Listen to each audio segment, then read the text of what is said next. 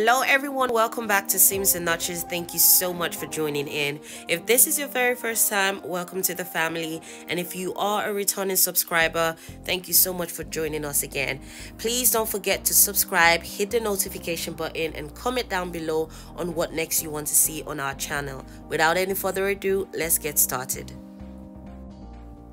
So for today's tutorial, we are going to be taking the following measurement. We're going to take the chest measurement, the side depth measurement, neck measurement, back neck to waist measurement, half back measurement, and as well as the length of our shirt. So feel free to use whatever length you want for your shirt. And bear in mind, we are using UK size 38, and that is for menswear. These are the tools that we are going to be using today. With me here, I have got my pattern paper, and when it comes to pattern paper, make sure you use whatever serves the purpose. All you need is to make sure it's wide enough for your pattern and you are good to go. I've got my L square ruler, and to be honest, this is really not important. If you've got a straight ruler, that is fine. I'm just using my L square ruler to make the whole process easy for me. I've got my measuring tape as well. I have got my pattern master. These are for curves, and I have got my pencil. I have got my paper scissors. I haven't got my fabric scissors here today because we are not going to be cutting into any fabric today. And I have got my masking tape or sellotape if you've got one, and that is all we have for you. So first of all, I am going to draw a vertical line that is equal to 31 inches, and that is the length of my shirt block. So I am going to start maybe 3 inches from the edge of my paper, and from the top of my pattern paper, I'm just going to measure 2 inches. So I have enough space around the pattern, and I'm just going to mark a point here. And this is going to be the starting point of my vertical line, which is exactly the length of my shirt block. So I am going to draw in, or rather measure 31 inches. So I'm going to draw a vertical line, and that will be 31 inches. Like I said, you can use whatever measurement you've got. I am going to use 31. That is just a personal preference. So now we have the length of our shirt. Before we commence on drafting our patterns, what I need to let you know is that for the process or duration of this pattern drafting, I am going to be using both inches and centimeters. So in case maybe at some point you get confused, just remember that I'm going to be using centimeters and inches. So I just wanted to give you a heads up before we go further into what we have for you today. So remember, I'm going to be using centimeters, and I'm going to also be using inches, so don't get confused. All right, so the next thing we are going to do, we are going to measure 3 centimeters from the top of our vertical line, and we're going to measure downwards 3 centimeters. I'm just going to call this point 0. I'm going to name this point 0. 3 centimeters from point 0. I'm going to place a mark there, and I'm going to mark this as point 1. So point 0, point 1. So that's 3 centimeters. And for point 2, we're going to measure 24.4 centimeters from point 1, and we are going to add 4 centimeters for ease. So that's 24.4 centimeters plus 4 centimeters, and that will be 28.4 centimeters. So we're going to mark 28.4 centimeters from point 1, and that will give us point 2, and that is for our side depth or side arm depth. So we are going to mark point 2, so 28.4, and that is point 2. So for point 3, we are going to measure our back neck to waist measurement, and which is 44.2 centimeters. And we are going to place our measuring tape on point 1, and we're going to measure downwards 44.2 centimeters downwards, and that will be 0.3. And remember, that is our back neck to waist measurement, and that is 0.3. And for 0.4, which is the length of our shirt, we are going to just mark this as 0.4.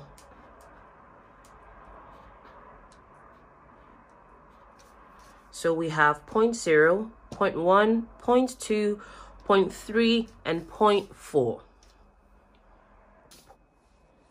So next, we are going to make sure we have a rectangular shape kind of pattern. So we need to square our patterns or our points, and in order for us to do that, we are going to measure starting from 0.0.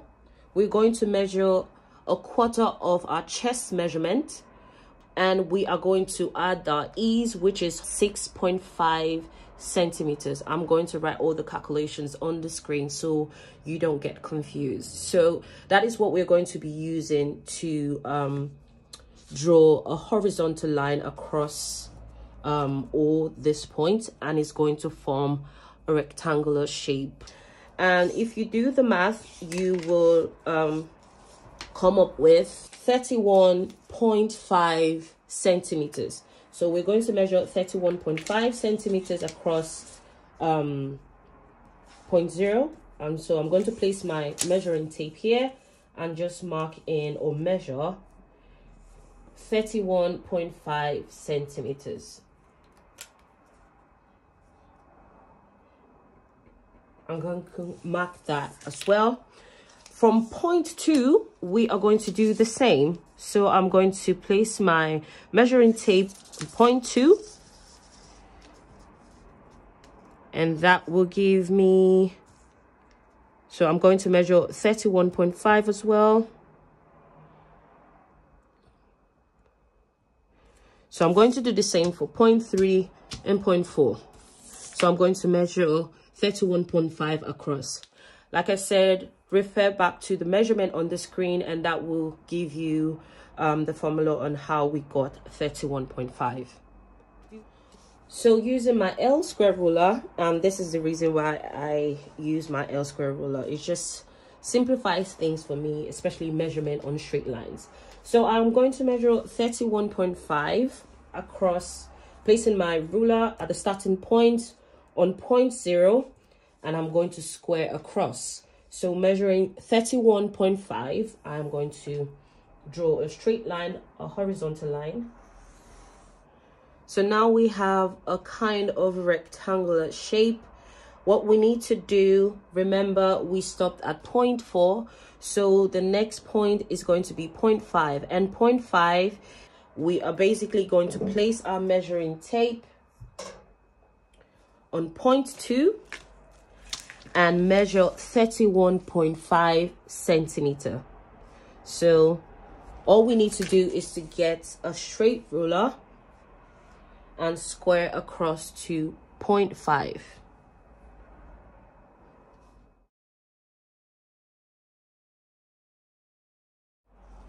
So this is 0.5. For 0.6, we are going to call this 0.6. And that's from 0 to this point is called 0.6. For 0.7, we are going to square across from 0.3, and that will be, the new point will be 0.7. So we're just going to place our L square ruler or our ruler, make sure it's a straight line. You're going to square across, and the new point will be 0.7. So for 0.8, which we've already done, is from this point, that's 0.4, to this point, and this is 0.8. So that is for the hemline. So now we have the fundamental part of our pattern completed. We are going to move to the next phase. So 1/5 of our neck measurement is 8 centimeters, and we are going to take away 0.6 centimeters, and that will be 7.4 centimeters, and that is for 0.9. So I'm going to place my measuring tape on 0.1, and I'm going to measure from 0.1, 7.4 centimeters from 0.1,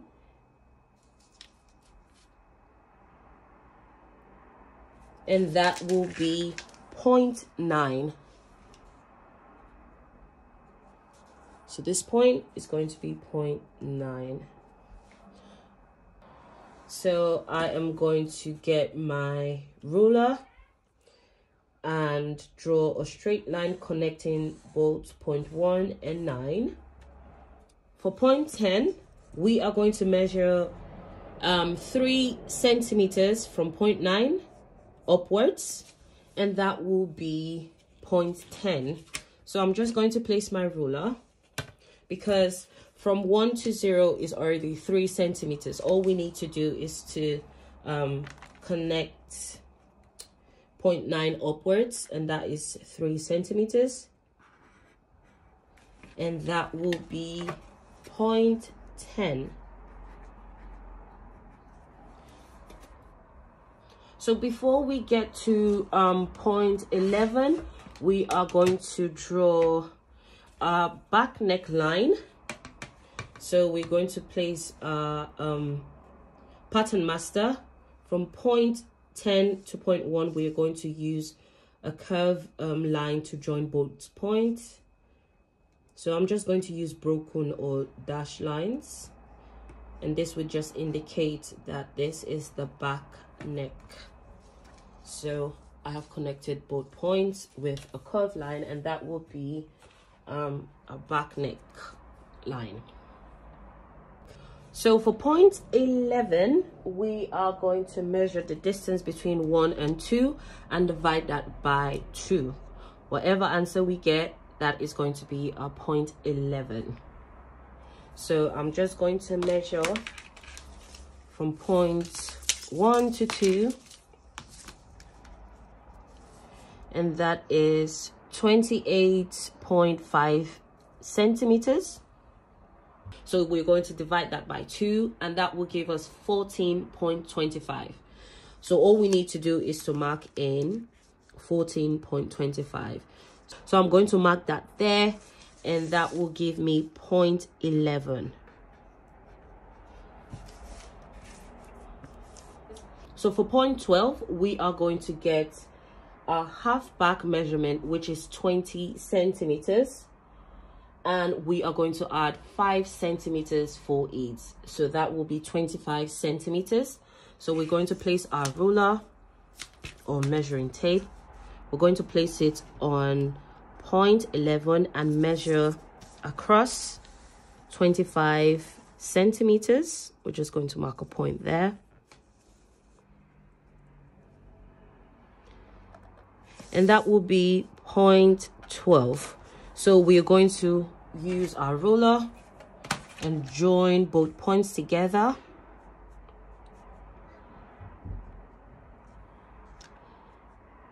Make sure it's straight.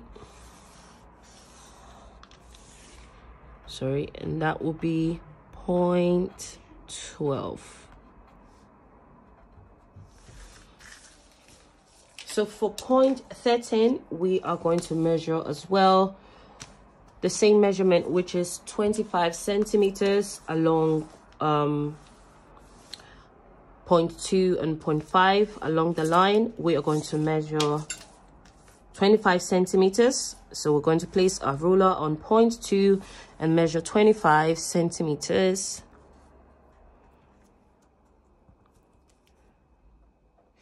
And we are going to join both points, but this new point is going to be 0.13, and we're going to join both points together.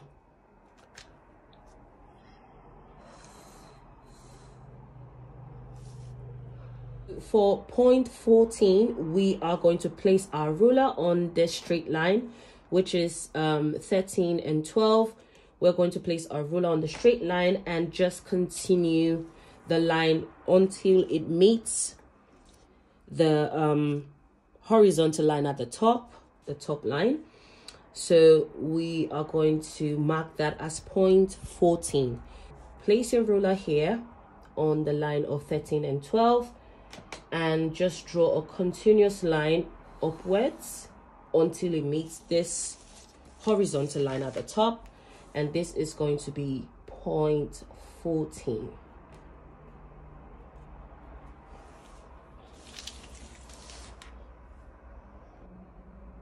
So the measurement for point 15 is going to be 24.4, which is the side depth measurement, and we are going to divide that by 8, and that will give us 3.05 centimeters.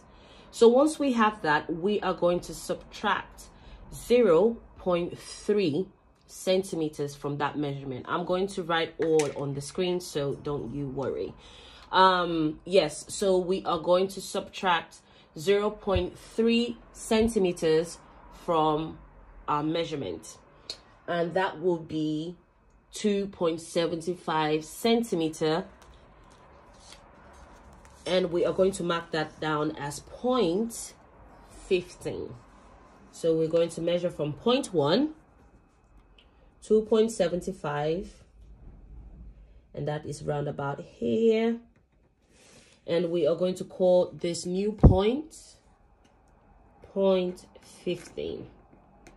So in case you get confused along the way, I have all the measurement on the screen, so you can refer back to those measurements in case you are lost somewhere. So for point 16, we are going to square across a line from point 15, just to draw a straight line.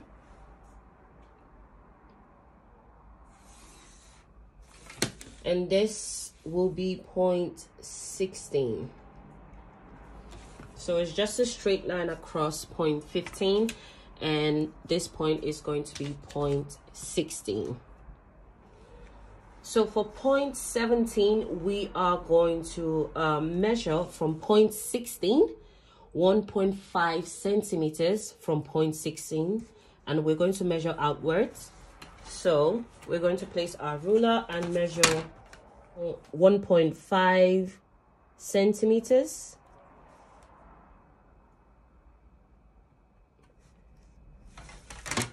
So that's 1.5 centimeters right there, and we are going to join both points with a straight line, and this new point is going to be point 17. I'm going to write it here so it can be visible for you guys to see. So once that is drawn in, we are going to join point 10 to point 17, and that will give us a shoulder line or shoulder length. So we're going to join both lines together. So what we need to do next is to join point 17, point 12, and point 5, and that will form our armhole. So we're going to join all the points using our pattern master, and this is a new armhole.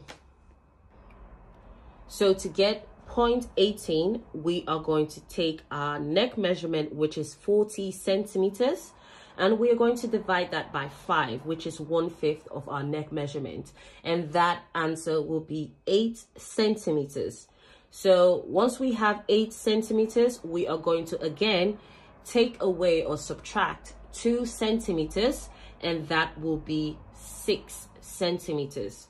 So 6 centimeters is the measurement that we need to mark in point 18. So from point 1, we are going to place our measuring tape and measure 6 centimeters and mark a point there, and that is point 18. Again, you can refer to the measurement on the screen, and that will get you going. So what we are going to do next is to join point 10 to point 18, and that will give us the front neck. Again, we are going to use our pattern master to draw in a curved line, and that will give us our front neck.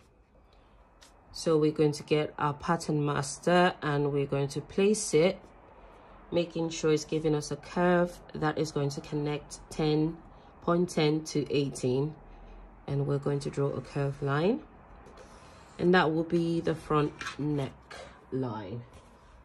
We're almost done drafting the flat shirt pattern or block, and remember, this is the starting point in order for you to start drafting patterns for menswear, especially the upper part of a man's body. So if you want to draft anything like a shirt, t-shirts, jacket, this is the first stage that you need to know in order for you to start drafting those patterns. So what we need to do, I am not going to trace this off because this is, like I said, a master draft for any garment for the upper part of the body for menswear. So we are going to leave this as it is, fold this pattern into 2, following the side seam line, this line. So I'm going to fold my pattern paper on that line. So make sure it's exactly on the line. So you're going to press your pattern paper together to create that fold line. So what we need to do is to trace off, and once we fold that, you can see the back pattern. All we need to do is to use our tracing wheel and to trace off the back pattern. Make sure you don't trace the front pattern. So once it's folded, you can see we have the back pattern. So all you need to do is to trace off the back pattern piece following the line and trace it all the way, and that will give us the back pattern on the pattern paper. So I'm going to first of all just trace this out.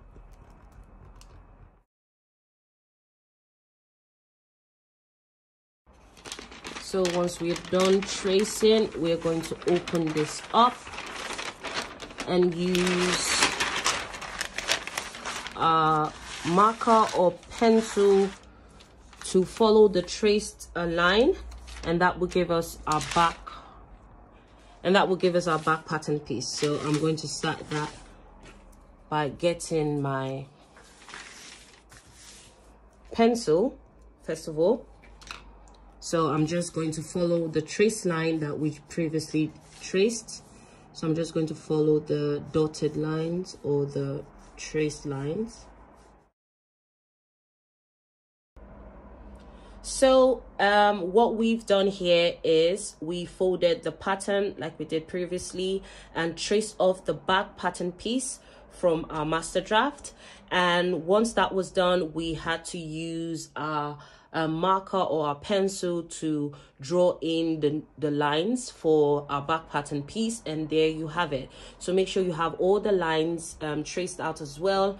So we're going to label this now. This is the chest line, and this is the waistline and the hem line. So don't forget your lines, and after that you are done. So this is the master draft. In order for you to start drafting patterns for men, this is the first point, especially the upper body, like I said, for shirts, jackets, t-shirts. So that is why we are not tracing off this pattern. We are going to leave this pattern as our master draft, and we are going to work from this pattern, creating varieties of styles for men's wear. So we're going to label our lines. This is the chest line.